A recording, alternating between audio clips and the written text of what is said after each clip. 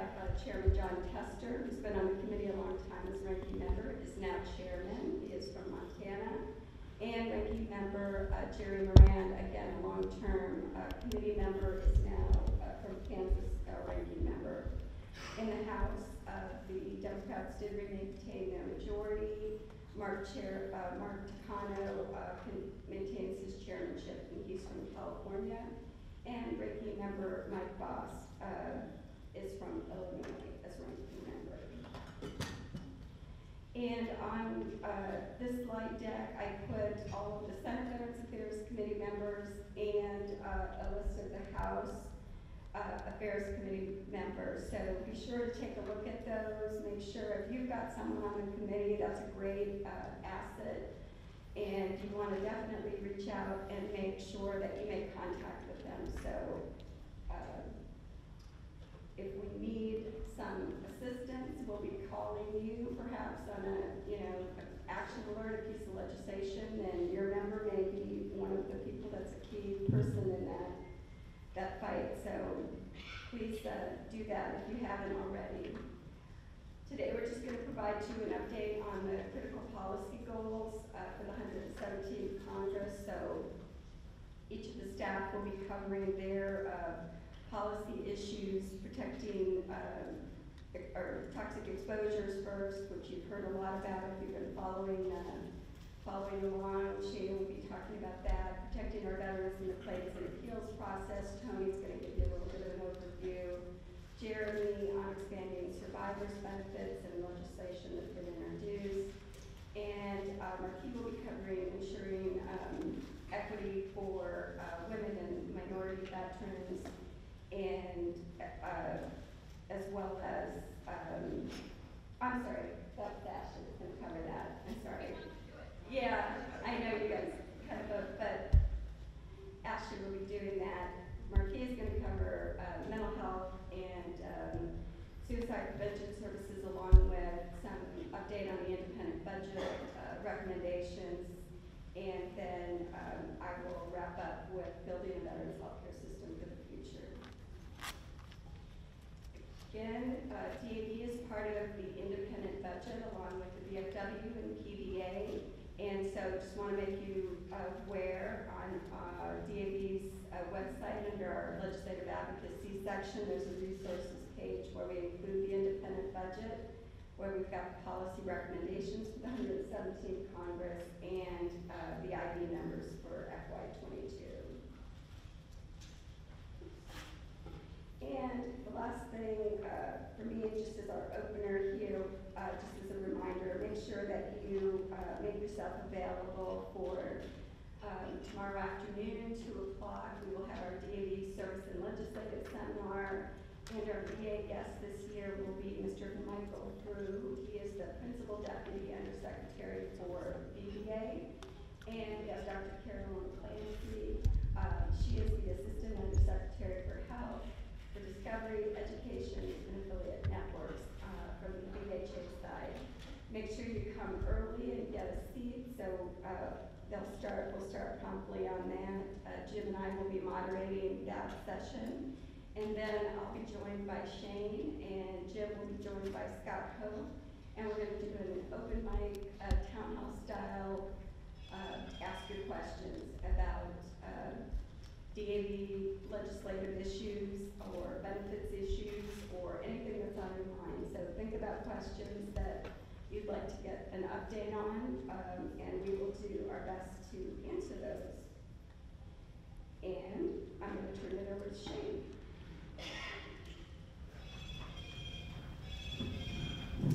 Good morning, everyone. Good morning. I take it I'm loud enough and I don't need the microphone closer. Correct? All right. So let's go ahead and get ready. Strap yourselves in. Get ready to feel the G's. Are you guys ready for this? I wasn't really good. Let's try that again. Are you guys ready for this? All right. Hey, here we go. A little update on toxic exposures and specifically DAV's critical policy goal of 2021, which is to ensure veterans who were exposed to toxic substances receive full and timely benefits, particularly for burn pits, Agent Orange, and other known exposures. So what we're going to cover real quickly this morning with you is a couple of the updates. One specific to the Veterans Burn Pit Recognition Exposure Act.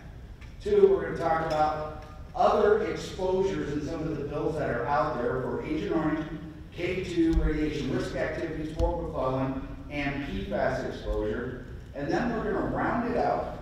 There are two major toxic exposure bills, or omnibus bills, one in the House and one in the Senate, that are currently pending, and I'm going to run through those with you a little bit just to give you an idea of what's going on with those larger bills.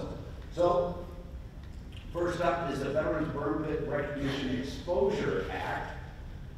And as many of you know, currently VA is denying roughly 77% of all burn pits related disability claims. 77% are being denied. The Veterans Burn Pit Recognition Exposure Act would concede exposure based on country. It would also concede exposure to over 40 VA accepted toxins that they have identified being related to burn pits. And it would also require the VA to provide a medical exam and an opinion if needed to grant the claim. So this is a very important piece of legislation. We're very fortunate that last Congress, and again this Congress, we got it introduced in the Senate by Senator Sullivan out of Alaska and Senator Manchin out of West Virginia, a bipartisan bill, S-437. There are currently 38 co-sponsors in the Senate. I know you might be thinking, well, Shane, 38 doesn't sound like a big number. Well, it's not a big number, but guess what? That's over a third. I'm a Marine, I can do math. It's over a third of the Senate. So think about that. Over a third of the Senate is a co-sponsor of this bill. It passed last year in the Senate fairly easily. The Veterans Affairs Committee, not the Senate itself. So we're feeling pretty good about where it is. Now, we testified on this bill earlier this year in March and in April before the Senate. And look at that number. Over 9,600 emails were sent by you guys and your networks back in your departments and your chapters through DAV's Commanders Action Network. DAV can. Who can? We can. DAV can. Let's try that. Ready this time? Who can? We can. All right, we're all on the same page. So no, really, that's important. 9,600 emails. So thank you for reaching out to your senators. Now, this year was also introduced into the House by Representatives Slotkin and Meyer, both out of Michigan. So if there's any Michiganders out there, you need to make sure you thank them. There are 45 co-sponsors in the House. We testified on this bill in the House on May 5th, and 5,327 emails were sent by all of you. So again, thank you for being engaged and involved, and keep building those networks you have within your chapters and departments. So this bill not only is supported in both chambers, it's bipartisan support in both chambers. So both Republicans and Democrats are on board with the bill, and we have 8 national VSOs and MSOs that are on board and formally support this bill too. So it is a good piece of legislation. We're feeling good about it. And when I start talking about the 2 omnibus bills in a little bit, the major bills that are pending, the provisions of this Veterans Burn Pit Recognition Exposure Act are also part of those 2 bills, and we'll get into that in just a little bit. So there's an update on the Veterans Burn Pit Recognition Exposure Act that was based on a DAV original idea and is currently pending in the House and in the Senate. So that brings us to a whole slew of other exposures. So let's just go ahead and jump right into these. We're going to start first with Agent Orange. In the Senate and the House, there was a bill called the Fair Care for Vietnam Veterans Act. This will add new presumptive diseases to the Agent Orange disease list. Those 2 diseases are hypertension and monoclonal gammopathy of undetermined significance. Kind of like me sometimes, undetermined significance. We also call it MGUS, and it is a rare blood type of condition that can have a negative impact on long-term health. So that bill is going to add those 2 conditions. We testified on this bill twice, actually 3 times on the 2 bills. twice in the House and once in the Senate. And look at that. 18,000 emails were sent by all of you to your members of the House and in the Senate. So again, thank you very much. And you can applaud yourselves, it's okay. There you go. And while we keep that in mind, I just want all of you to remember, build those networks in your chapters and department. Get more signed up for the DAB Commanders Action Network, because not one of us at this table can do it by ourselves, and not one of you out there can do it. It takes the entire DAB and an entire community to put pressure on our elected officials to make sure we get it done. More Agent Orange issues is the Veterans Agent Orange Exposure Equity Act. What this would do would formally codify and put into law veterans who served in Thailand as being exposed to Agent Orange. This bill would also add veterans who served in Laos and Cambodia as well. We testified on this bill a few times on the Thailand issue and on Laos and Cambodia. Another toxic exposure issue a lot of you may be familiar with is what we call K2. There was a military base in Uzbekistan that the United States military used between 2001 and 2005 called Kashi Kanabad, K2. There were a lot of toxins there, and so our service members who served there were exposed. What the K2 Veterans Act would do, and DAB supports, would establish presumptive service connection and health care for those with diseases contracted from serving at K2. We've also testified on this bill twice, and again, look at that, 14,000 emails, people. Thank you so much. Keep up the work on the DAB Commanders Action Network. We're also going to talk real quick about radiation risk activities. There is the Atomic Veterans Healthcare Parity Act. What this would do is it would consider veterans who served in the Inuit Total cleanup from January of 1977 to 1980. It would consider them as being a participant in a radiation risk activity. We testified on this bill twice, almost 13,000 emails from all of you. And why is this important, you may be thinking? Well, guess what? If they're considered part of a radiation risk activity, they can get health care from the VA if they have no other eligibility. So this is huge. And it's not just them. There's another group. Palomares cleanup. There was a crash, a couple of airplanes banged into each other over Spain, 4 nuclear warheads dropped, and radiation was spread in parts of Spain. There was a cleanup by the U.S. from 66 to 67. We've testified on this bill. And again, if it's considered a radiation risk activity, not only will they be eligible for presumptive service connection, but more importantly, they'll be eligible for health care. Fort McClellan. Not enough people have been talking about Fort McClellan, but there's a lot more talk on the Hill on this issue than there has been. And right now there is the Fort McClellan Health Registry Act. DAB supports this. We've testified on this. And what it would do is it would establish a health registry for those who served at Fort McClellan between January 1st, 1935 to the time they closed, May 20th, 1999. They want to start tracking all of those who served there, their disabilities, diseases, and exposures, and this is going to be hopefully a precursor to trying to establish presumptive service connection for conditions related. We're not all the way there yet, but again, this is the first time we've gotten any traction on Fort McClellan on the Hill in many, many years, so this is also exciting. Contaminated water is another exposure we're looking at, and it's specifically PFAS exposure.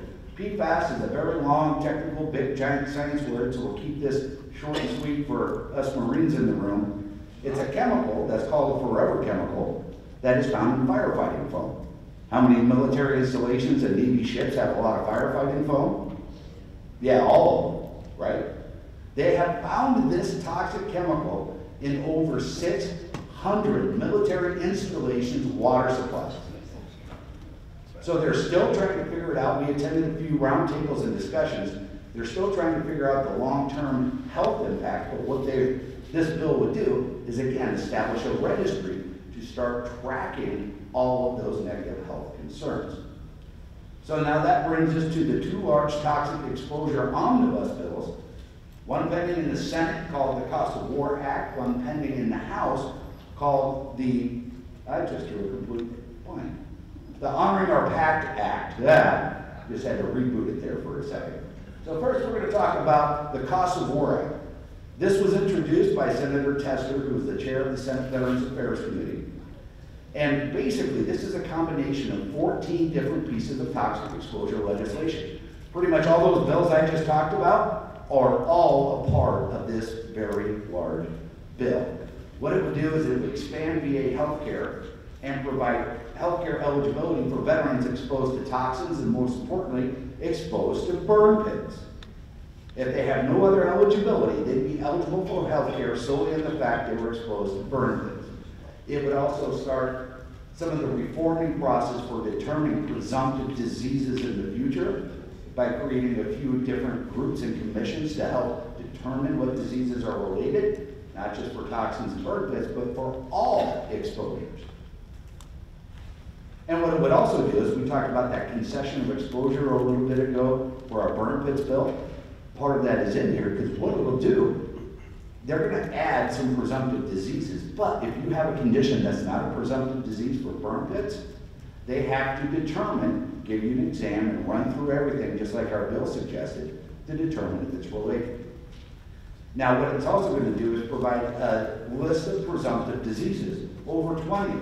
Most of them are all respiratory conditions, like asthma, COPD, sinusitis, rhinosinusitis, bronchial restrictive airway disease, a few other conditions, but most importantly also respiratory cancers of any type. It'll also add glioblastomas. For those of you like Shane who's not sure what that means and had to look it up on the old Google, that is a type of brain tumor. So brain tumors and brain cancers have been linked to toxic exposures in burn pits as well. The Cost of War Act, as we said, for Agent Orange, it would also add hypertension and MDUS as presumptive diseases and add Thailand, Cambodia, Guam, and America Samoa as places conceded exposure to Agent Orange. It would also add the radiation risk activities that we talked about, some additional requirements on VA, some more studies and registries, and force DOD to have better record keeping and record sharing with VA. So you can tell this is a pretty massive bill. It's an omnibus bill, the Cost of War Act. And again, it was introduced and passed by the Senate Veterans Affairs Committee. It'll be hard to find online because they haven't assigned a number yet, so you can't go to congress.gov and find it. But it's out there. We support the bill. And what they're currently waiting on is tech assistance from the VA to go through all the provisions and make sure all of this is workable. And they're waiting for the Congressional Budget Office, CBO, to project a cost. Now we're hearing some early estimates, and I'm just going to throw it out there. It's not official. We heard some guesstimates. This bill would cost $1.5 trillion over 10 years. Exactly, it's not a small one. So again, we have concerns that even though this is a very passionate issue for a lot of politicians, what are they going to now point to? Oh, it just cost them. I'd love to take care of you, Mr. Veteran, but yeah, the bill's too high. And what do we say to that? We say one thing. We already paid the price once, right? We already said we would pay the price. And doing the right thing for veterans exposed to toxins should never have a price tag. Period.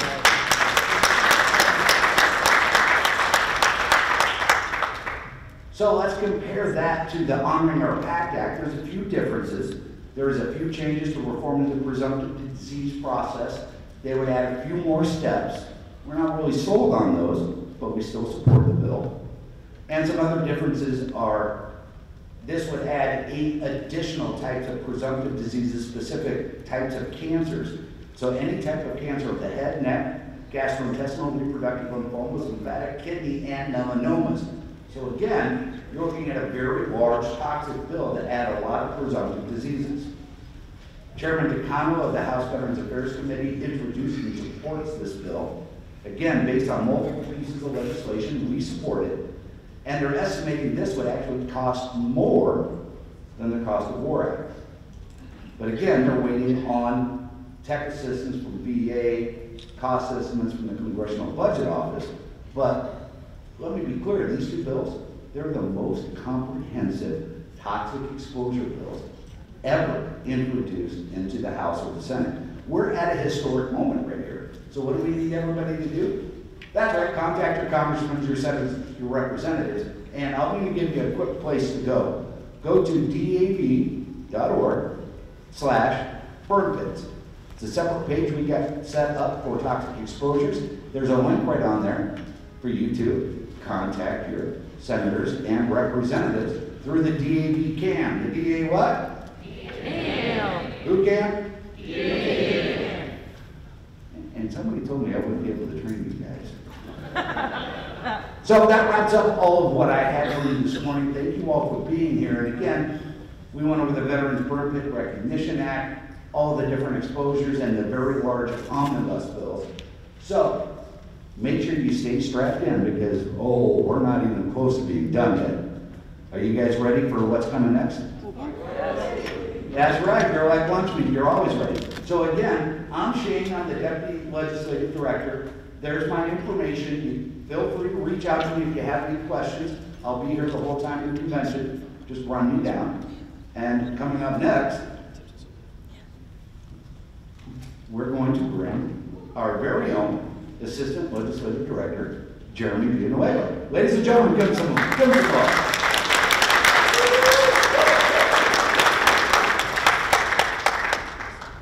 Thanks, Shane. Can everybody hear me? Yeah. Awesome. Well, it's always the race that, start out first and get ready for the rest of the race. So, good morning, ladies and gentlemen. My name is Jeremy Villanueva, and I am Assistant Legislative Director at DAV. And today, I'm going to talk about how we, as an organization, can advocate for legislation to improve the lives of those who have sacrificed so much for this country, namely the survivors of disabled veterans.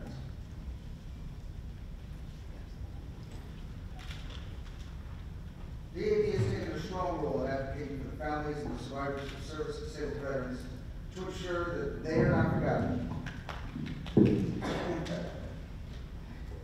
and their sacrifices do not go unrecognized.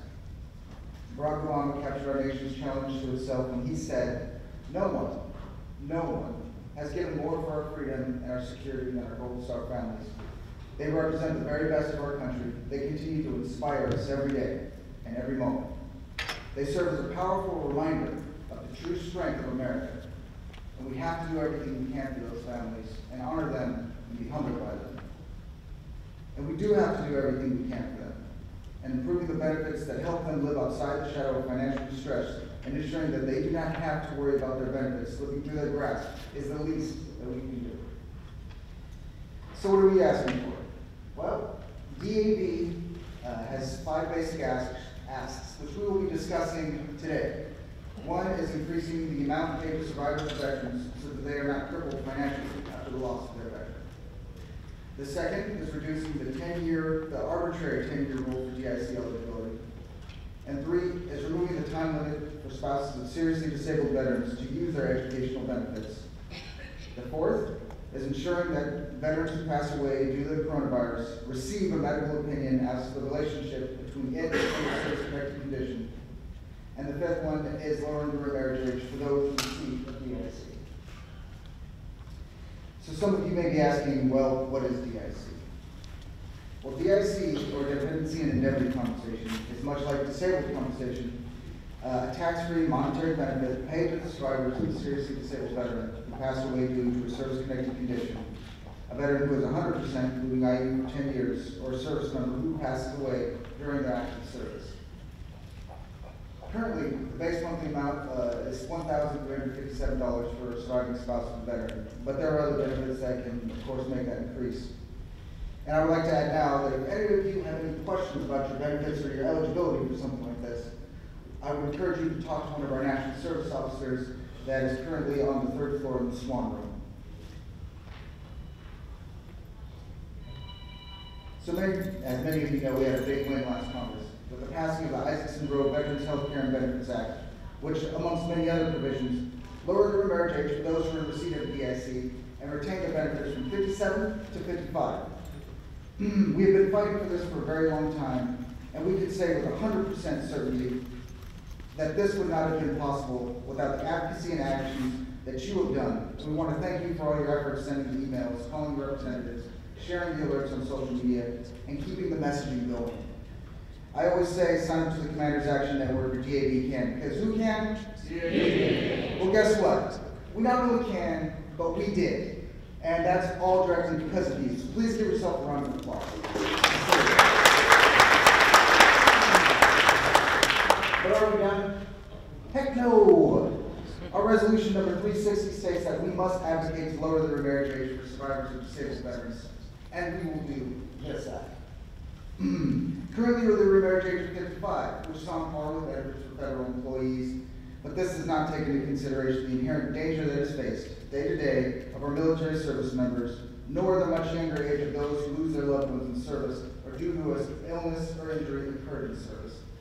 We will keep fighting until those survivors can live their lives not having to worry about benefits earned through sacrifice and loss being stripped away due to an arbitrary age limit. So this leads us to the value of the DIC benefit. So currently, if a veteran is 100% married, they would be in receipt of approximately $3,300.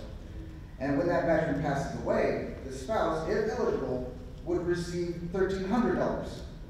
This equates to a loss of approximately $24,000 a year. This sudden loss of income can be catastrophic. And because of this, we are advocating to increase the DIC amount to 55% of what a totally disabled veteran who is married would receive and adjust it annually for inflation. This increase of $500 a month might not seem like much, but for this benefit, which has been minimally adjusted since 1993, it is sorely needed. In addition, DAB has strongly advocated for a reduction of the 10-year rule for DIC eligibility. So currently, a veteran who is totally disabled and would have to retain that rating for 10 years to ensure that their survivors are eligible for DIC if they pass away due to a non-service connected condition. This rule does not take into consideration caregivers, spouses who have sacrificed careers for their veterans, and dependent children who will lose their benefits if they also lose their parent prematurely. We are asking Congress to reduce this time period so that veteran survivors are not left with nothing if the veteran passes away prior to that 10 years. So this brings us to the Caring for Survivors Act. Now this is the second Congress that has introduced this legislation that includes both an increase in the DIC amount and a reduction of the 10-year time period for DIC eligibility. The Senate version, S976, has seen some movement, was even discussed in a hearing in April, but it only currently has 6 co-sponsors. The House version, HR 3402, was introduced this past May and currently only has 5 co-sponsors. Now these numbers are just not good enough. We need you to contact your representatives and let them know that this legislation is important to the DAB community. We need you to let them know that survivors and their families need the support of Congress. So please sign up for the Commanders Action Network and make your voice heard. In addition, the economic well-being of seriously disabled veterans, dependents, and their survivors should be safeguarded from arbitrary time limits. So with this in mind, we turn our attention to Dependents Educational Assistance, or Chapter 35.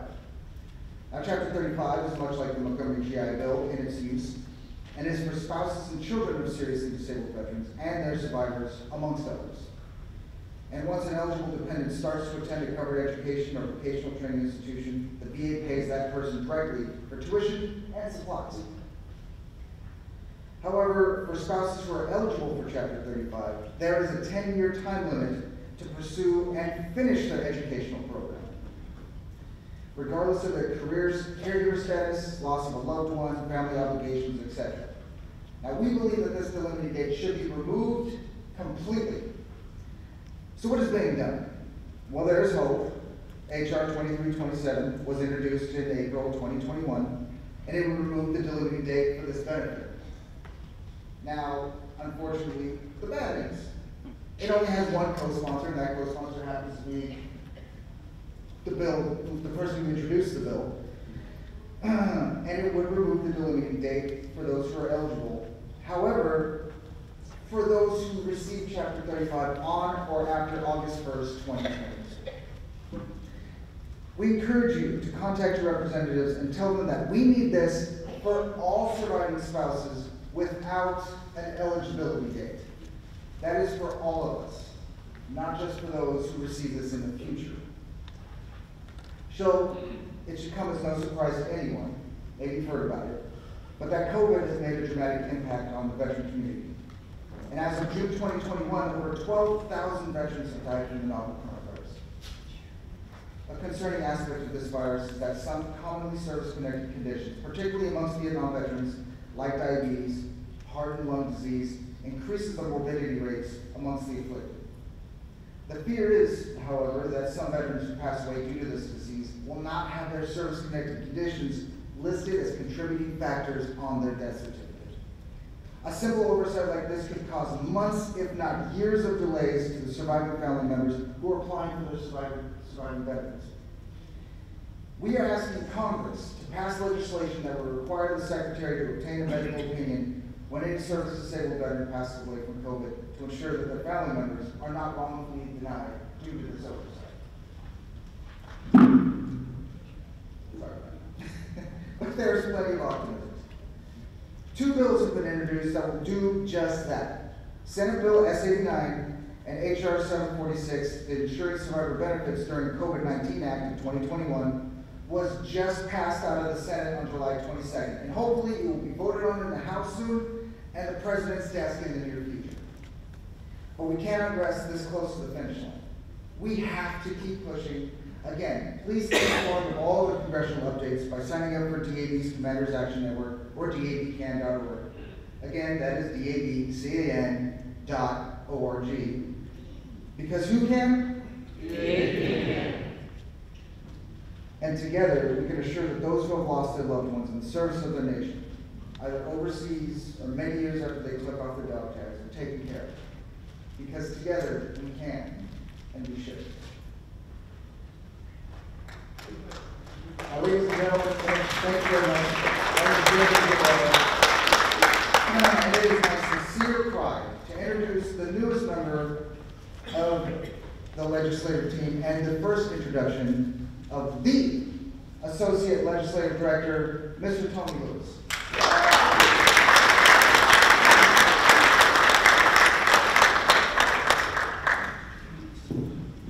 Good morning. I want to start by thanking you all for your volunteer service on the Benefits Protection Team. One of the first things I was told when I joined the legislative team was just how much we depend on benefits protection teams and how we could accomplish our goals without your work in the States. So thank you, and I look forward to working with all of you. So today I'm going to go over our critical policy goal number 3, that's protecting veterans in the claims and appeals processes. So how are we going to do that? Number 1, by ensuring the correct VA decisions by reestablishing the pre-decisional review, or the 48-hour review. Number 2, by protecting veterans' effective dates. And number 3, by protecting veterans' benefits, specifically TDIU, from erosion. First, the pre-decisional review. So, what is a pre-decisional review? So for over 70 years, VSOs, as veterans representatives, were allowed a 48-hour period to review claims decisions before they became final. If the VSOs found an error, they were then able to notify the VBA of the errors before that decision became final. And oftentimes, the VA would issue a new decision. VSOs regularly found errors such as incorrect evaluations, incorrect denials, or incorrect effective dates. And with this process, a lot of times the costly and time-consuming appeal was avoided. But then in April of 2020, VBA officially eliminated the pre-decisional review period. DAB strongly disagreed with this decision. In fact, we joined a coalition of 8 VSOs who sent a letter to the President asking him to direct the VA Secretary to maintain that 48-hour review. It became final, but in response to the pushback from the VSOs, the VBA launched a pilot program, which they called the Claims Accuracy Request Program. This was just established in April of this year. The way the program works is if a VSO identifies an error within 30 days of the decision date, that VSO can submit a Claims Accuracy Request, or CAR.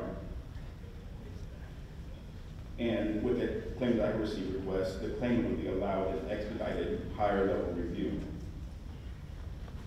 Now, DEV, it's too early to tell how successful this program is going to be, but DEV is going to evaluate this program, and if it's successful, DEV will support getting this program codified into law. If not, DEV will support S-458, that's the Veterans Claim Transparency Act. This is a bill that would reestablish that pre-decisional review. And it's worth mentioning that this bill was introduced by John Tester, the chairman of the Senate Veterans Affairs Committee. So the way it stands now, DEV is strongly encouraged by this collaboration with VBA, and we remain optimistic that the CAR pilot will address our concerns and be successful. As I said, if it is successful, we'll be pushing for this to become a law. If it's not so successful, we'll be pushing for reestablishment of the 48-hour review. Next, protecting veterans' effective dates. So currently, if a veteran submits a claim or an appeal on the long form, it could take VA months to review and advise that veteran the claim will not be accepted because it was submitted on the wrong form.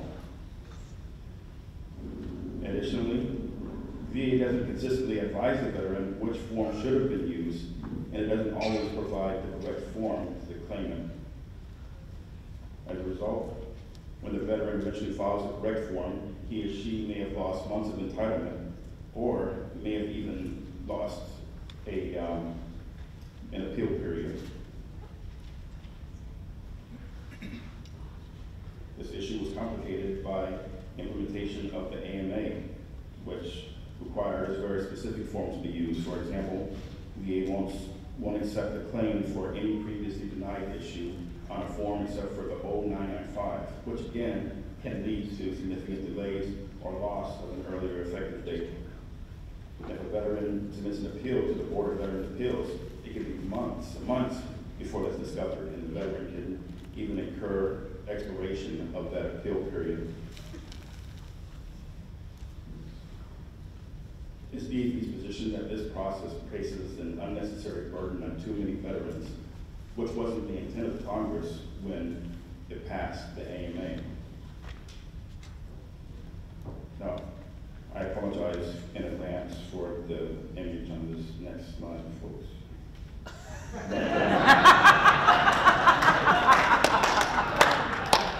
That's what they refer to as good looking. So DEV has testified before the Senate Veterans Affairs Committee on this issue of the forms and effective dates. And subsequent to that hearing, the Acting Secretary for Benefits, Tom Murphy, who has been a guest at DEV at National Convention, he resolved to correct this issue of the forms and effective dates. As of yet, there hasn't been any resolution, but this is something that we're going to be asking our guests from VBA tomorrow at the Service and Legislative Seminar. So show up. Next, protecting veterans' benefits from erosion, specifically TDIU, or total disability based on individual unemployability. So there are approximately 350,000 veterans in receipt of TDIU. What most don't know, though, is that TDIU is not a law. It's nowhere in U.S. code. It was established by regulatory authority of the VA Secretary. So what does that mean? What difference does that make? Well, the VA Secretary can alter or eliminate this program at any time because it's not a law. For years, there have been proposals to pick the pocket of the veterans and take TDIU from veterans. There have been proposals such as placing restrictions such as age on TDIU, or even eliminating the program altogether.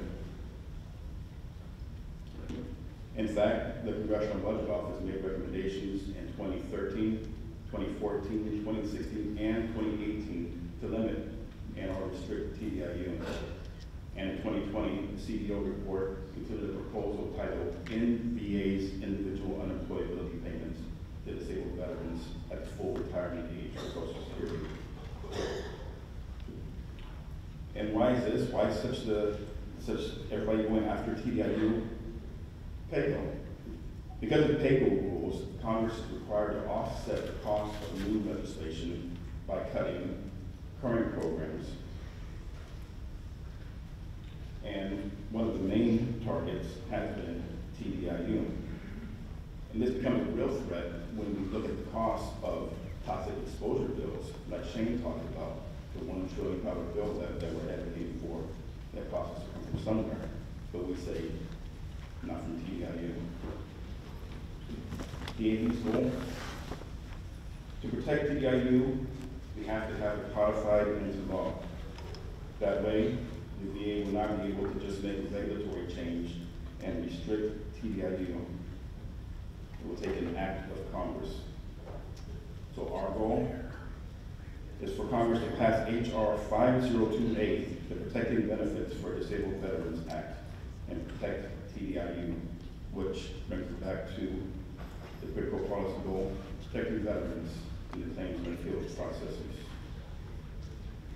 Thank you.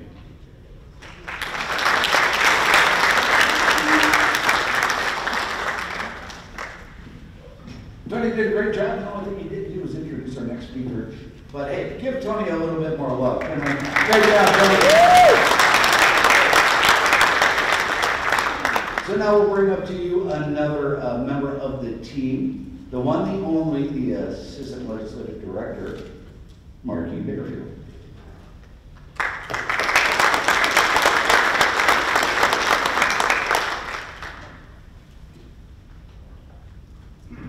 It's still morning, so good morning. Good morning.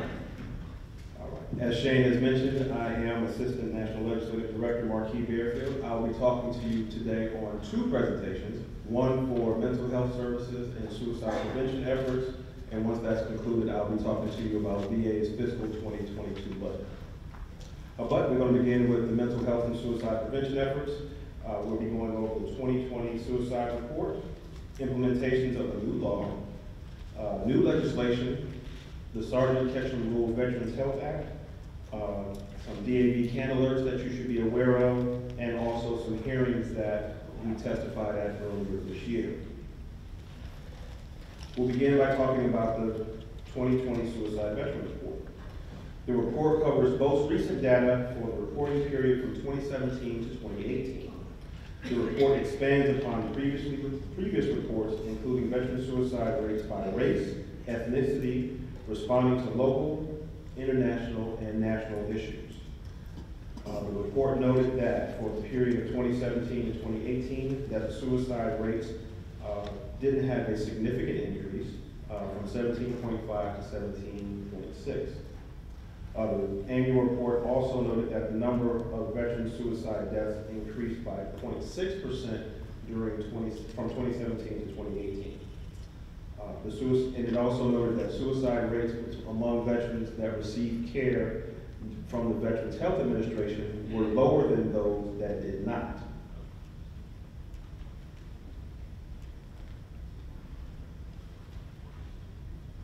Implementation of a new law.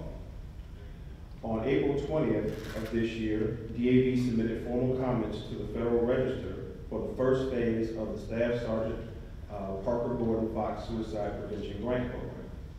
This particular grant program mandates that VA establishes the program to reduce veteran suicide through a 3-year community-based program to reduce suicides through for eligible veterans and entities to provide coordinated suicide prevention services to veterans and their families.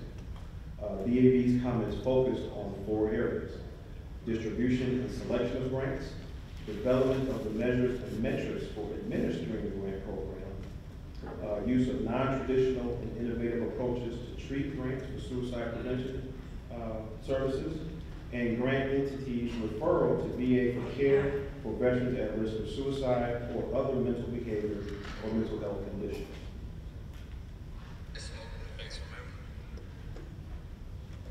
Kind of ran over that pretty quickly, so I'm sorry. Also, for new legislation, Senate Veterans Affairs Committee Chairman John Tester and the Ranking Member Jerry Moran introduced the Reach for Veterans Act. This act would make improvements to the Veterans Crisis Line for VA based off of the VA OIG report. These improvements would include improving staff training, quality review and management procedures, and also the implementation of a new suicide crisis number, the 988 number, by July of next year. Also for new legislation, we have the American Indian and Alaska Native Veteran Mental Health Act. This legislation is aimed at improving mental health and suicide prevention efforts for minority veterans, American Indians, and Alaska Native veterans, by ensuring that all VA facilities have minority veteran coordinators and that those individuals are trained in culturally appropriate service delivery methods.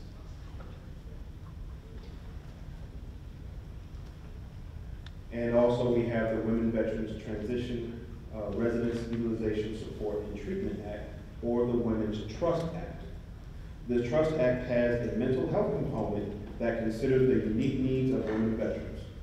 Women veterans who suffer from PTSD as a result of MST or identify themselves as LGBTQ have increased risk for developing substance use disorder.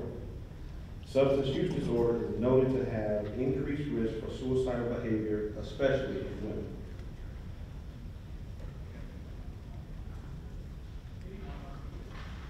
On June 30th of this year, H.R. 2441, the Sergeant Ketchum Rural Veterans Mental Health Act, was signed into law by the President. This bill requires the VA to establish and maintain 3 new centers for the RANGE program in areas with interest from personnel and a need for additional mental health care for rural veterans. The RANGE program serves veterans in rural areas who are experiencing mental health illness. The program's goal is to enable veterans to live successfully and as independently as possible in their community settings. Through assertive, community-based, and clinical case management and psychotherapy, the program helps and promotes to restore mental health of this veteran population. Some DAB calendars to make you aware of. The first is H.R. 914, Dental Care for Veterans Act. This bill will require the VA Secretary to furnish dental care in the same manner as any other medical services and defines a 4-year implementation program beginning with veterans in priority groups 1 and 2 for veterans with service-connected disabilities rated at 30% or more in the first year. S. 894, the Higher Veterans Health Heroes Act. This legislation will require the Department of Defense to identify healthcare professionals interested in transitioning from active military service to share information with the VA for the purpose of potential deployment with the VA. S. 1664, this legislation would direct the VA to update an ongoing national training program for claims adjudicators who review claims for post-traumatic stress disorder to undergo mandatory training. Additionally, the bill would require the VA to track the quality of those PTSD claims. And finally, H.R. 3452. This legislation would add preventative medications and services to the list of no-fee treatments that VA covers and eliminate co-payments for such services. All of these alerts and more can be found on the DAB Commanders Action Network website.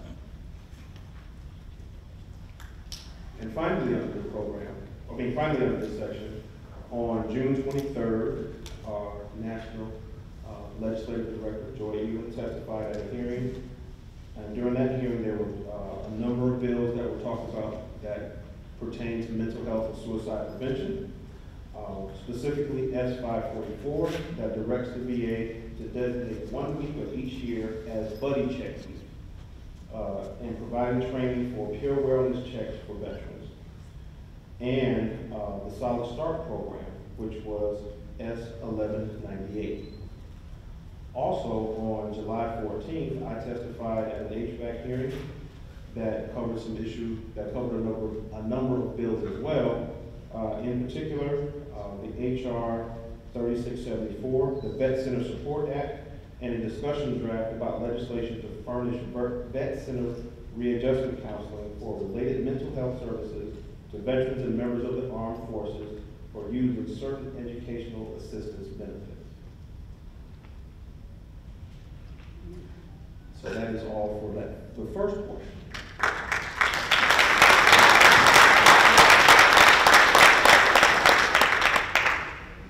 Now we're going to get into the budget, VA's fiscal year 2022 budget requests.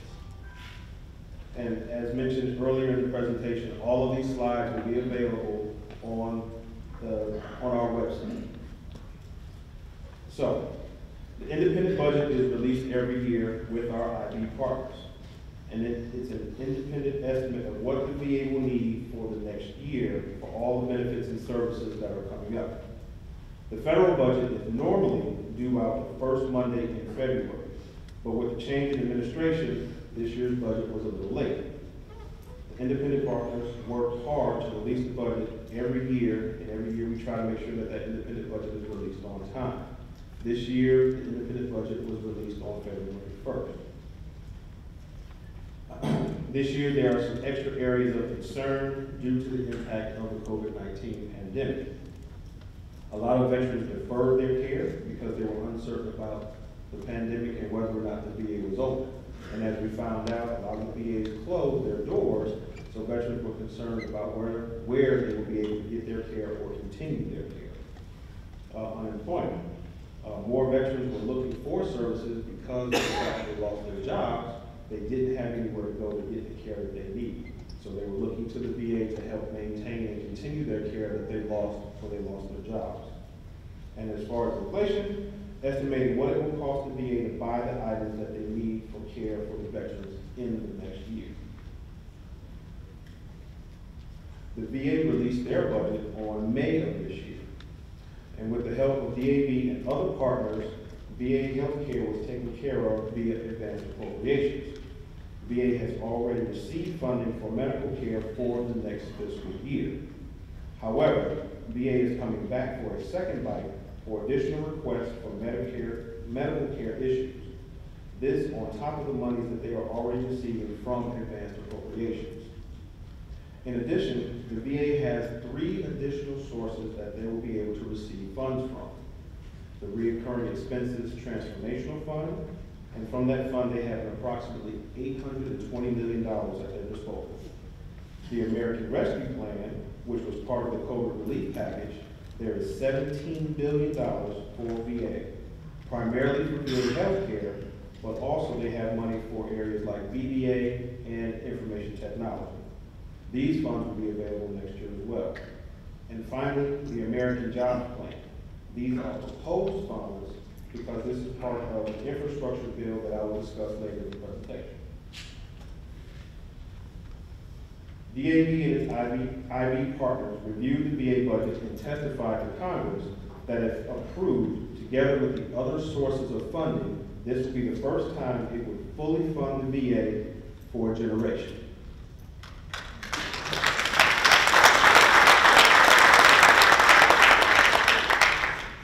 Now I'm going to highlight a few important areas of the VA budget.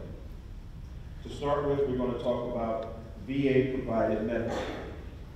The funds that I'm going to discuss here provide for the hospitals, clinics, doctors, and nurses. The IB recommended $81.4 billion, and the VA requested $78.1 billion.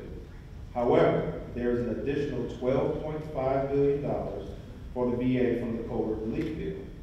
Most of it goes to COVID-related care, also for veterans who have deferred their care because of the pandemic. We are also pleased to note that the VA is proposing to hire approximately 17,500 new healthcare employees to increase its ability to provide timely health care. For medical community care, this is health care that is provided outside of the VA in the community care network provided by Optum and Tri-West.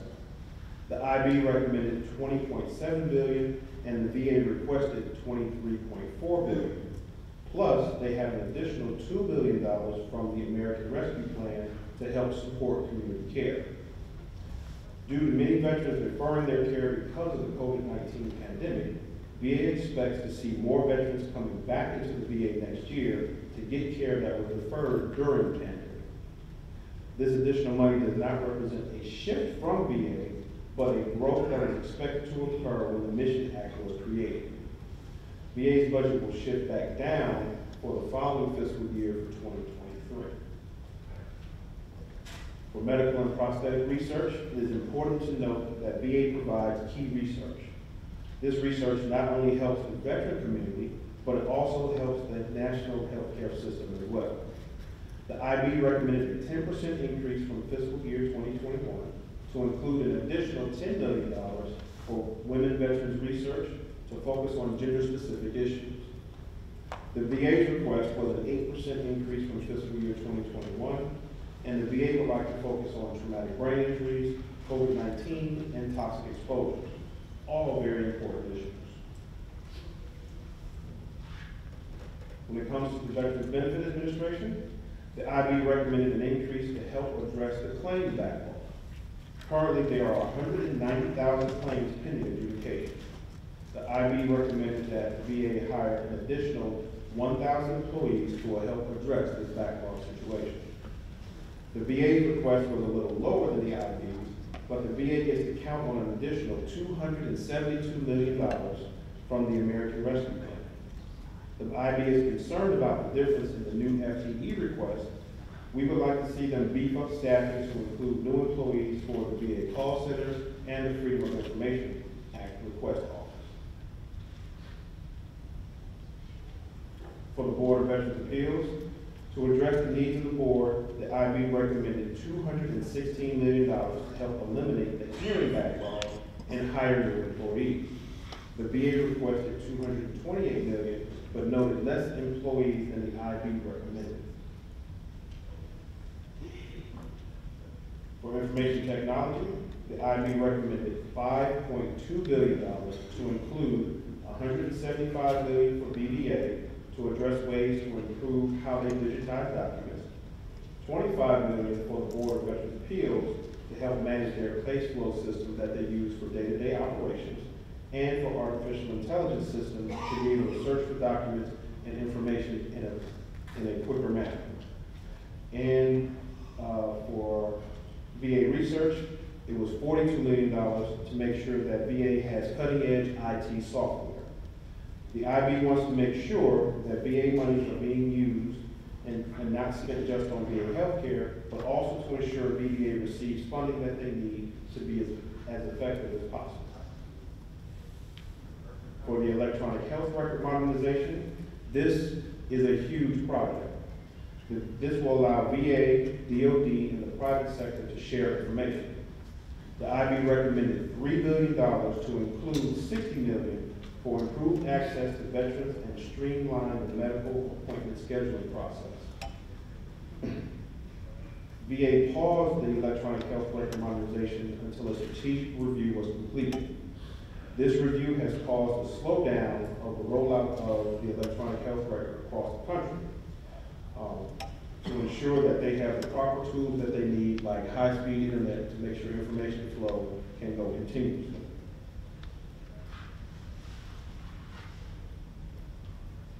For major and minor construction, the IB recommended $2.8 billion for major construction and $810 million for minor construction to build new healthcare facilities and expand and repair existing facilities.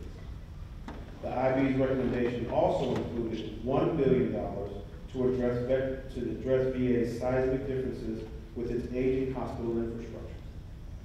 The VA requested $1.6 billion for major construction and $553 million for minor construction, with an additional $150 million available from the Transformational Fund.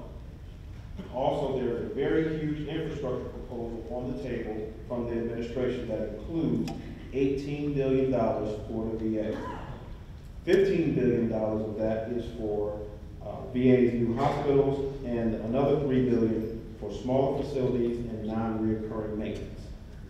The $18 billion proposal would not be spent in 1 year, but over several years. This is a very large if, and if this is available, this will make the VA's budget even stronger. Next steps. Both sides have to pass their appropriations bills. The House Appropriations Committee has passed their version of the Military Construction and Veterans Affairs Appropriation Bill. The Senate Appropriation Committee has not passed their bill yet. Then the House and Senate have to reach an agreement with the administration in order to pass this bill. This should also be completed prior to the fiscal year, which starts on October 1st. If this does not happen, then Congress usually has to pass a CR or continuing resolution to keep the government funded while they reach an agreement. If they don't, then there's a possibility of a government shutdown. However, thanks to DAB and getting advanced appropriations, the VA healthcare system will continue to be funded without interruption.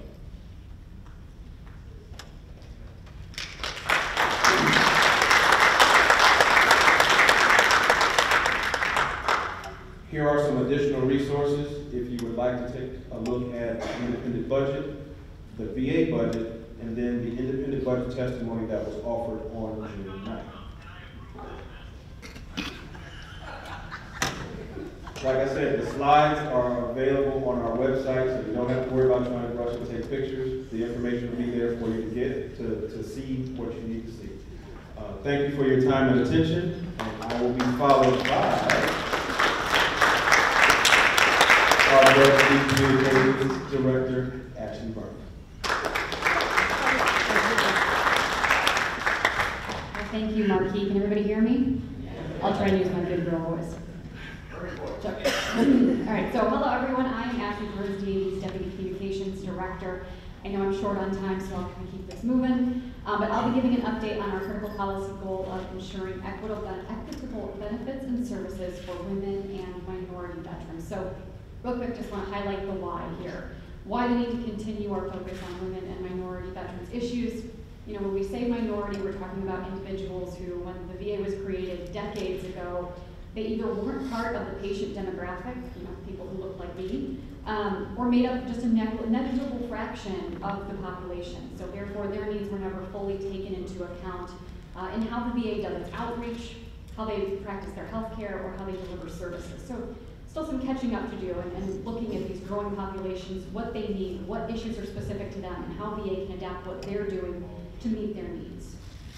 So, VA must ensure that enrolled veterans have equitable access to their earned health care and other programs and services, and they must work to improve health outcomes, which, as we know, in many cases happen to be lower within minority populations. VA can do this by prioritizing data collection and analysis to better identify health trends, things like the Million Veteran Program, collecting that data, looking at how they can use it to inform healthcare providers and come up with better solutions. Reviewing methods of service delivery to underrepresented and underserved veteran populations by investigating cultural differences that may be creating barriers to accessing VA, and by creating a safe, harassment-free VA environment for all veterans. So we've been very glad to see early on a focus on women and minority veterans in the 117th Congress and from VA itself. There have been a number of bills introduced and hearings held, to include my very first hearing on March 18th that focused on gaps that still remain for women veterans. Now, as we continue to work with Congress to ensure the implementation of the provisions from the Deborah Sampson Act, which was passed into law in January, There are still some areas that we know where work needs to be done, things like maternity care coordination, women-specific drug and alcohol dependency programs, and understanding links between things like toxic exposure and women's health and reproduction. DAV also testified on a number of bills that either focused directly on women or minority veterans, or that contained applicable provisions at legislative hearings on April 15th and on June 23rd. And then on May 12th, I was incredibly proud to watch National Area Supervisor Carmen McGinnis deliver a really incredible and powerful testimony before the Senate Veterans Affairs Committee on improvements to MST claims processing. Shane was also there. If you haven't seen it, I would advise going and looking at it. These links are all live. If you go and check out the presentation here online, you can click right on it and watch Carmen and Shane. So, and then we continue. Let me see if I can write that here. Yep.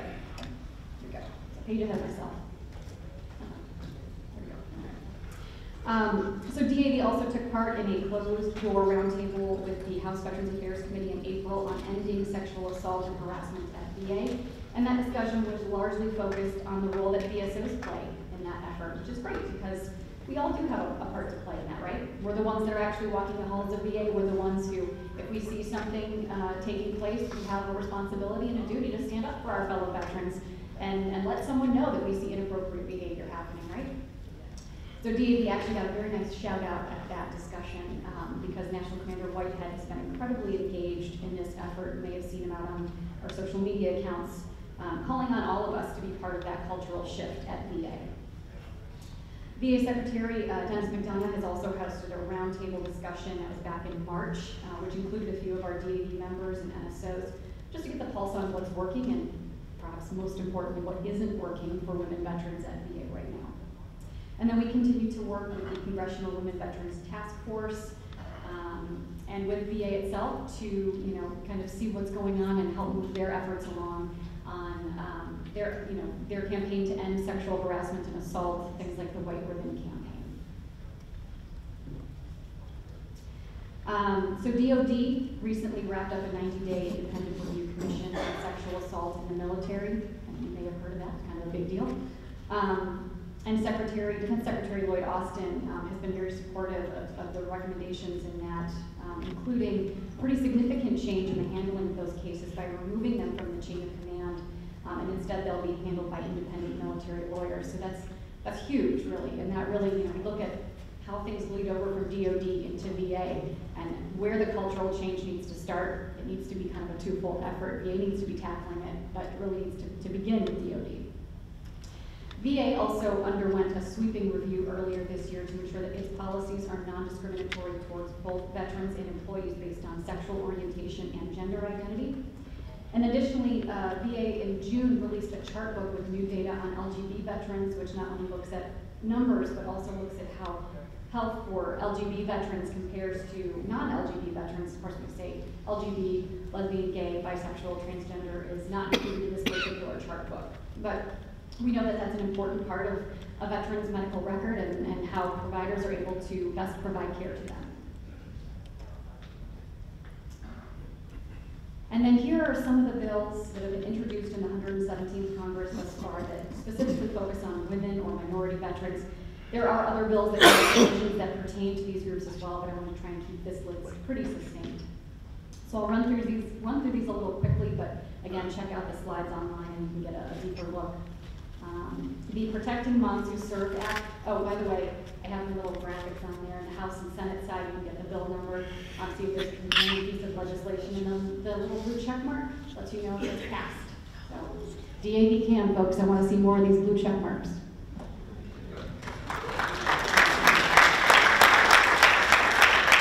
So the Protecting Moms Who Served Act adds resources for maternity care coordination, something I've personally used, and it's fantastic. And I want to make sure that's more available for women veterans out there.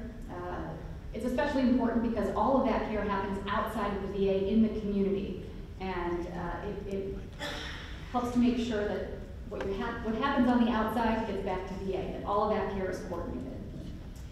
The Doula Act establishes a pilot program for doula services to foster better child and maternal health outcomes. And for those of you who are not familiar, a doula is essentially an advocate for pregnant women and new mothers, for which, for women veterans, that's incredibly important because we know that there are a lot of service-connected disabilities that can impact negatively health outcomes for both mother and child.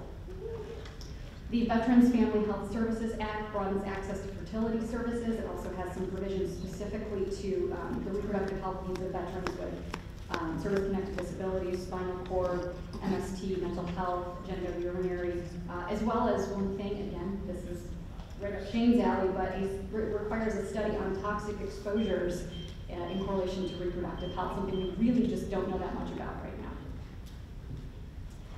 The Women Veterans Trust Act, which Marquis talked a little bit about, just making sure that we know what women need when it comes to residential treatment programs for drug and alcohol rehabilitation. The Equal Access to Contraception Act prohibits VA from requiring co-payments for contraceptive items, and that's in line with what private insurance health companies offer and what women in the military currently have as well. So just bring some equity to that. The Service Act, and this is, I'm gonna pause for a second on this one. Can anybody tell me what age women start to require mammograms? 44? I hear a lot of voices there, and you should know this too. Lots of fun stuff starts to happen at 40, right? That's when all the good stuff. Now, anybody want to venture a guess at how old I am?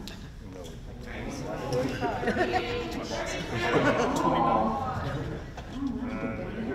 bad over here. So I'm 37. I also didn't hear a lot of men, which is probably smart. You guys are trained well. You know better, yeah. I'm 37. I'm also a veteran of Afghanistan. I have been exposed to burn pits. What happens to me between the ages 37 and 40? Nothing. I sit and wait, right? What happens if I develop breast cancer between now and then? What is one of the most important things about cancer treatment? Early detection, right? So the Service Act would expand eligibility for VA mammography screenings for women veterans that are beyond the commonly practiced age criteria of 40 years old, opening it up to those who have served in specific locations and timeframes where burn pits were known to be used overseas. I'm a huge fan of this bill. I think it's right up the alley of what we need. We see this women veterans population growing. We know younger women are going to be coming in. We have to make sure that we're protecting them. So the Service Act, ladies and gentlemen.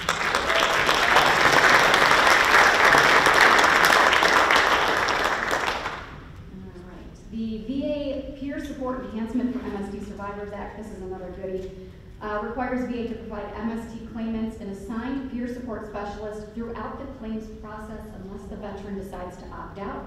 And that tracks with the hearing that we had on May 12th, in which DAE testified that, go figure, MST claims are pretty unique, and that VA should be working more closely with the veteran to ensure that they understand the process, that they understand the resources that are available to them, and that they know what to expect, so that the process is not re-traumatizing to them.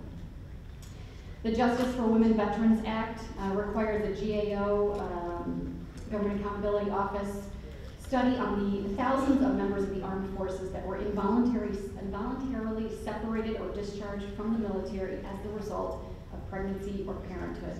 So that could be adoption, becoming a stepparent, having your child, and this is whether you became pregnant voluntarily, whether you were the victim of a military sexual trauma. Across the board, if you got pregnant, they were allowed to root you out. And those women were not given counseling, they were not linked up with veterans benefits, and they did not have the discharge status to enable them to receive VA benefits. So this is a study to help identify the scope of the impact of that policy, including disproportionate impact by race and ethnicity. And then the MAMO Act, which would require VA to develop a strategic plan within a year of its enactment to create a telemammography pilot, enhance BRCA testing, again, just with this focus on early detection and making sure that we're giving women veterans access to the services they need to get the best care that they can, especially when we know that women veterans are more at risk, they're at higher risk for developing breast cancer. The Veterans and Families Information Act and the American Indian and Alaskan Native Veterans Mental Health Act. These are two that are kind of aimed more on the minority veteran side. I know Marquis mentioned about the second bill there, and just a little note there, it has passed the House. That was just this week we found out, so yay!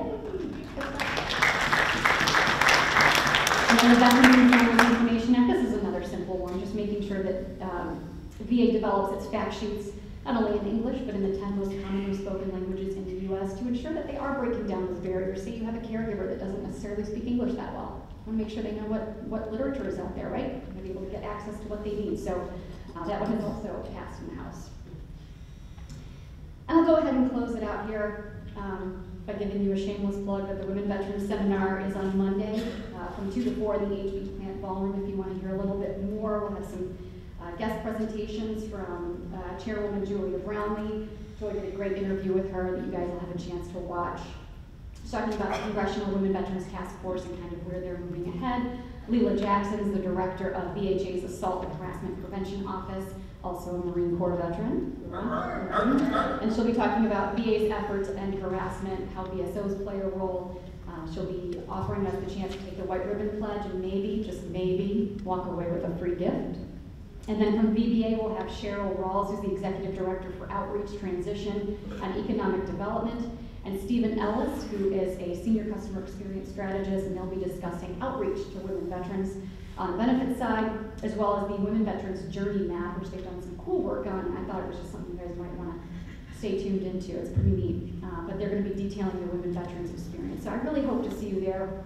Thank you all so much for your time and attention. And I will now go ahead and pass it back to our fearsome, fearless leader, Joy.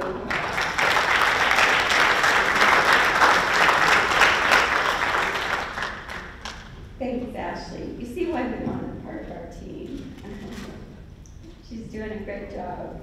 I'm going to try to make this really quick so we have time for some fun right at the end. We don't want to have you going away on a serious note. The last presentation here is just a quick update on building a veterans healthcare system for the future. This is one of our critical policy goals for the 117th Congress. And we want to make sure that part of achieving this goal is going to make sure we have that faithful implementation of the VA Mission Act, realigning and modernizing VA's infrastructure, completing the IT and electronic health record modernization efforts, and strengthening VA's fourth mission. As part of the Mission Act, which was passed in 2018 and became effective, three of the principles that we were very wanted to make sure were included were that VA remains the primary provider and coordinator of VA care. The new veteran care networks were being established, so veterans would have access to care in the community if VA was not able to provide that care or provide it in a timely manner. And then making sure that quality and access standards are equal. We want to make sure that VA had healthcare vacancies filled within the VA facilities. We know there were lots of healthcare vacancies, and being able to expand that capacity is critical for VA to serve veterans. We also want to make sure the quality of care is equal to, that care in the community is equal to the VA care that is provided, and that there's evidence-based treatments, and that clinicians who see veterans have a cultural competency and understand the illnesses and injuries related to military service. And we also wanted to make sure that VA improves its scheduling systems to lower wait times. Yes. So another big piece of the Mission Act was the provisions for the AIR Act, and part of that is looking at VA's infrastructure. VA has a huge portfolio of its physical infrastructure, over 5,600 buildings, over 170 plus VA medical centers, and over 1,000 clinics in the community, but the average age of VA facilities is 50 years old. So major time frame, we just don't see, hospitals that are that old out in the community. And VA started estimating through its own plan, which is the Strategic Capital Infrastructure Plan, or SCIP, in 2010, that they had a backlog of $56 billion in modernization, rebuilding that would need to be done, and that in just a 10-year period jumped up to $66 billion. So that's not going away. And as part of,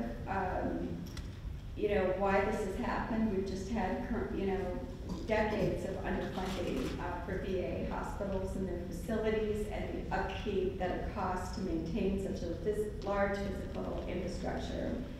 And we know that these infrastructure needs, we got to adapt. There's a changing way that healthcare is delivered, especially over the last, just even the last 10, 15 years.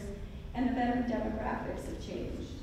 We have older veterans, we have younger veterans, we have a large diversity in the veteran population and where they live now, which was very different from when VA facilities were built.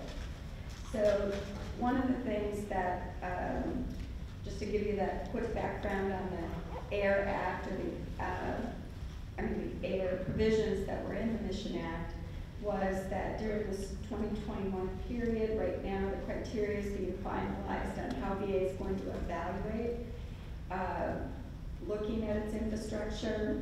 Commissioners are being, the packages have been in, and they have to be those nominations then will have to come forward, and then those will have to go through the Senate and be confirmed. So it's going to be an incredibly important commission, and we want to see all of 22 will be sent where VA has their realignment plan evaluated by the commissioners, and then they're going to hold hearings, public review, and information that will come out based on what VA's recommendations are. They'll have a year to do their work, and then they'll be sending their plan to the president in January 2023, and then it will go through a review process by the president and the Congress, who can either approve or reject it. So you're going to be hearing a lot about this in the year ahead. DAV's vision for modernizing VA infrastructure, we have some key points. We want to make sure that there's full funding for existing VA healthcare facilities. We want to have VA invest their money wisely, that they're provided by Congress to meet future needs of veterans. And this is going to require some reforming of the infrastructure. Funding, how it's done, you have to plan for the upkeep of that infrastructure as well. And then reforming construction oversight is key. If you've been following this issue at all, you know how long it takes to get approval from Congress to build something new, how long it takes to execute it, how cost overruns can really put a damper on things, to have to go back to Congress and ask for more money, and it's 10 years to get a facility built at a short span. Also part of the modernization efforts are the electronic health record modernization. We know VA has adopted Cerner, as DOD did, to try and have a seamless electronic health record. 10-year project, $16 billion, started in the Northwestern Ohio, and not without problems, as you've probably heard. Again, you're following issues. OIG and GAO reports, and hopefully we're going to hear a little bit more on an update from our VAJ guest tomorrow on that issue. But we want to have universal interoperability in those systems, so that when you come from DOD and whether you're at VA and then being seen at part-time in the community, they're going to get those records back to VA, so you can have a good comprehensive healthcare record that's not having the gaps and holes that we have now. Also, comprehensive scheduling package between the VA and in the community. We know that is just not happening now the way we would expect it would be, but we need the IT for VA to be able to do that more seamlessly. And finally, the fourth mission of VA, absolutely critically important. It serves as a backup for DOD in period of wartime. but support for medical response to terrorism and natural disasters. You've seen VA do that, in many locations across the country. And during national health emergencies with the pandemic, we see how important the VA is to assist, like they did early on in the pandemic, with regard to the nursing homes and helping out to make sure that our elderly and more vulnerable were taken care of. So that is in a nutshell. We've got to really look at the lessons learned from COVID, developing workspaces for the future, properly balancing telehealth and telemedicine, and that's still to be seen how effective that was, which we all had to do over the last year or more. And then the supply chain issues, making sure that VA has its own supply, along with DoD for these emergencies, and we saw how critical that was in making sure that the hospital employees and first line providers had the PPE that they needed to care for veterans, and just overall the importance of the VA healthcare system. We can't let that slip away during this modernization, and for people who think, well, we can just get everything we need in the community and we just shouldn't do this investment. So I think you've heard enough. You've been a very great audience and patient. So now we're going to just do a little bit of fun, and I'm going to turn it over to Jeremy for a little trivia and a little few trinkets to pass out.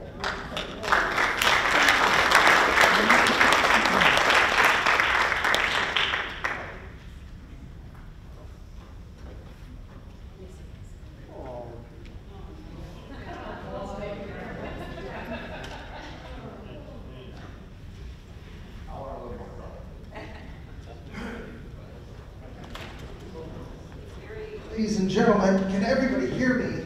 Yeah. All right, is everybody awake? First of all. Well, all right, are we sure? Let's see. What about over there? Wait. Whoa. All right, that was actually a marble too, so luckily he wasn't right. Right over here. There we go. All right, ladies and gentlemen, this is the time from the presentation that personally I love, and honestly the only reason they keep me around is to see how well you guys have been paying attention.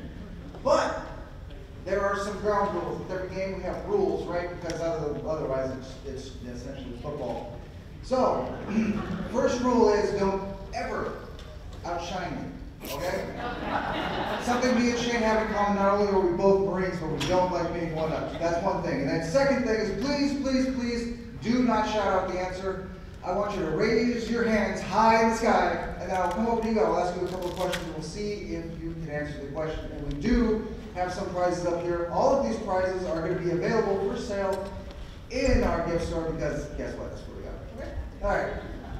So let's go and have a little bit of fun. First of all, from Joy's presentation, and you better get this one right or we're both in trouble, okay?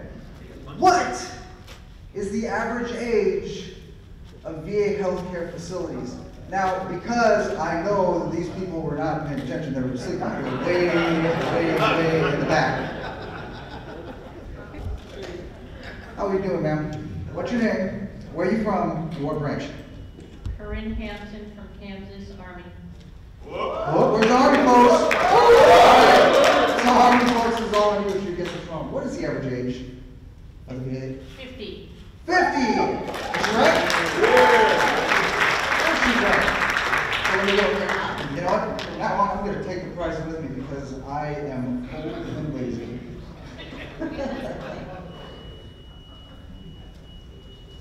Here we go. Give that to the lovely winner. A nice water bottle. Of course, branded with DAB because, you know, who can? That is correct. Thank you. Okay, from Shane's presentation, and I know everybody's hand should just shoot up in the air whenever they hear Shane's presentation. From Shane's presentation, how many co-sponsors in the Senate are there for the Burn Pit Exposure Act? All right, let's go over here. And you know what? I like the people who sit up front. How we doing, sir? What's your name? Where are you from? What branch? Larry Romaine, Virginia, USMC. Don't even have me to ask what I'm bringing. Okay. How many co-sponsors are there in the Senate for the Burn Pit Exposure Act? 14.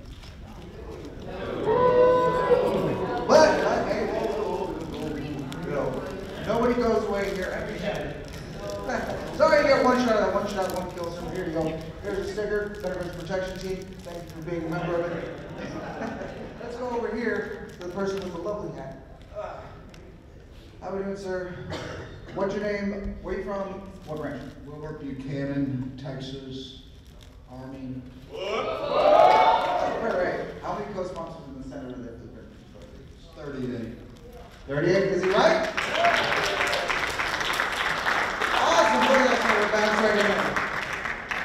What do we got? There it is, you have a lovely double bag. Again, DAV branded as it can only be. All right, for my presentation, and this, please, humor me, okay? What is the new remarriage age to retain your DIC benefits? All right, where have I not been? Let's go over here. You know, first of all, where's my Massachusetts delegation? Are we out here? Anybody from Massachusetts? Because I'm not going to call on you, because every time someone from Massachusetts comes down to Tampa Bay, they win championships. All right, how are you doing, sir? What's your name? Where are you from? What branch? Caldwell, Beaufort, South Carolina. Marine Corps. Hurrah! Okay, second shot for the Marine Corps. What is the new remarriage age to retain your DIC benefits against my presentation? Please pretend like we pay attention. From 57 to 55. Oh, is he right? Yes, he is. There it goes. 55 years young. Thank you very much, sir. Oh man, that one made me sweat. All right, from Tony's presentation, the new guy. Please humor him. What is the name of the pilot program Veterans Benefits Administration created to replace the 48-hour VSO review? Anybody? Oh, this gentleman with the lovely mustache right here. Pretend like we don't know each other. Do I know you? Good. Good listener too. All right. What's your name? Where are you from? What branch?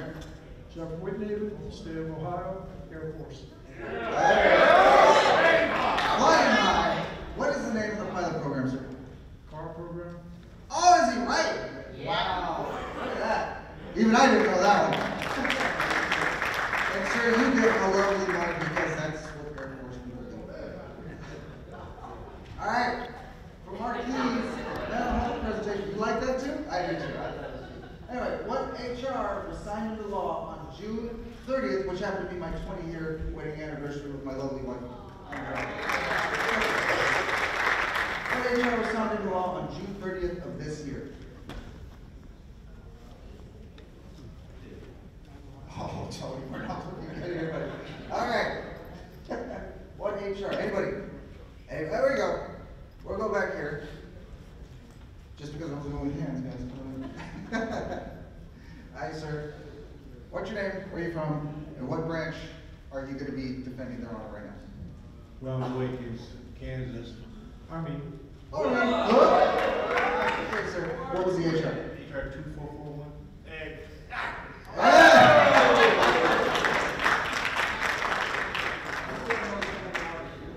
There it is. Sergeant Ketchum, Rural Veteran Mental Health Care. Thank you very much. And he won himself a nice Bluetooth radio, sir. DAV branded. No big deal. No big deal.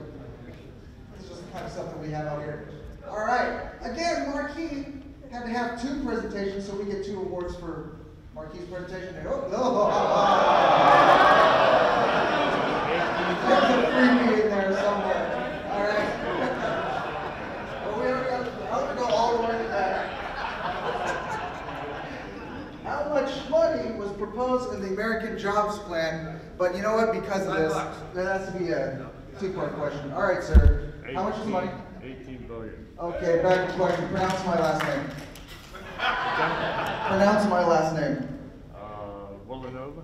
That's close enough. Yeah, we'll give it to him. Why not? 18 billion. That's a lot with a B.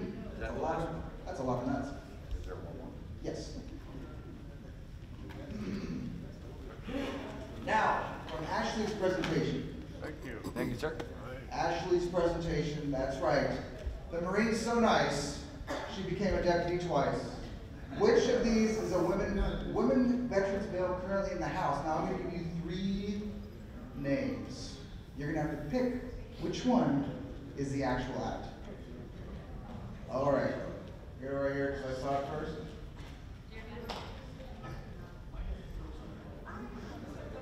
Sir, what's your name? Where are you from? What branch? Michael Coleman, Florida, Air Force. Flying out of the Air Force. All right, sir. First of all, did you get the joke that I just said about communications and religious? You got it. Okay, yeah, that's what. Anyway, so which is it? The Equalizing Women's Health Care Act, the Service Act, or the Mama Act? Is he right? Ooh. He said the Mama Act. Oh, sorry, sir. There you go. Again? So, anybody got, okay, this first person I saw, he seemed really, really happy. First of all, what's your name? What's your name? Where are you from? What branch, sir? Michael Bob, Senior, from Kentucky. That is correct. Yeah, that's and it's, Army. And what's the answer, sir? Equalizing. Is he correct? The Equalizing Women's Health Care Act. So, there you go, sir. Okay, we're someone very, very adamant over here. People that are going to take the room behind us are. Okay. Hi, I'm Jeremy. What's your name? Where are you from? And what branch did you serve in? My name's Callie Mullins. I'm the Senior Vice Commander for Department of Washington and U.S. Navy. All right. After two have already been eliminated, which one of those three bills is currently in the House? I feel like you should ask Maureen this question to give him ground. Oh. To our face. The Service Act. The Service Act. Is she right? Yes. She's right. And again, everybody, thank you for playing along. Thank you for being here. Thank you for everything that you do. And again, thank you for reaching out to your members of Congress, because who can? And we have been. Let's just keep it up. Enjoy the rest of your convention, ladies and gentlemen.